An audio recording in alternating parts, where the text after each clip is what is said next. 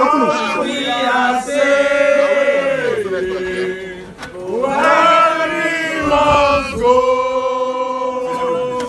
And for us, the minority caucus in the Senate, we also took into cognizance the fact that the Senate had at various levels, at various times, convened various security meetings, various security issues were discussed, and we did recommend to government various steps and measures aimed at curbing these issues of insecurity.